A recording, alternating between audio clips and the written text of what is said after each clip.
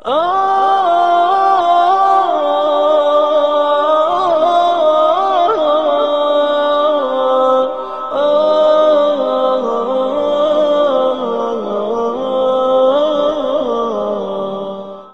go outside there and you keep your gaze down. You keep your gaze down. That is a sunnah. The longer you do it, the more reward you get. And the more tougher it is to keep it down, the greater the reward is. You know, don't look at, it's not like you see an ugly person and you say, that's stuff for that. Keeping my eyes down. Brothers, that's easy to do, right? That's easy to do. When you see something that you wanna look, it wanna make you look. That time you keep it. Rasulullah said in a hadith of Ahmad, he says, you in that day Allah will give you, He will make you taste the sweetness of Iman. And brothers, you want to test this, you test this. Go out there today when you go from here, just when you're really tempted to look, don't look. And in your dua, in your ibadah, in your salah, in your Quran, whatever it is, Allah will make you taste the sweetness of Iman. And I have tried this on several occasions, and on every occasion I have had the sweetness of Iman. And I'm telling you to test it again and again, and you'll find the Prophet ﷺ's words are absolutely spot on. Every time you see a woman, you turn. I'm not going to look. Another one there. I'm not going to look. Another one there. Everywhere is surrounding because they take off their clothing, and you are a man. You a man.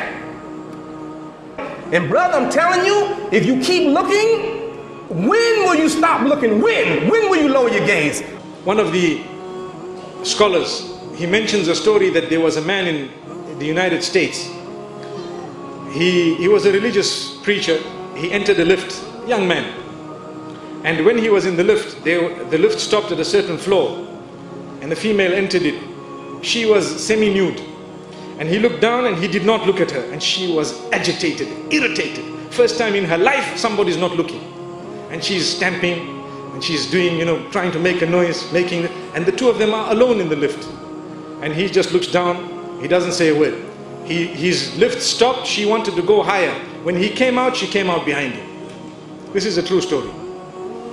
She came out behind him and she created a discussion. Hey, you know what? I'm very offended.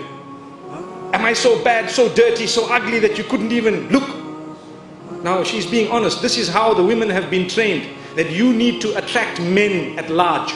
You need to attract men at large. So am I this, that you couldn't even look? You couldn't even...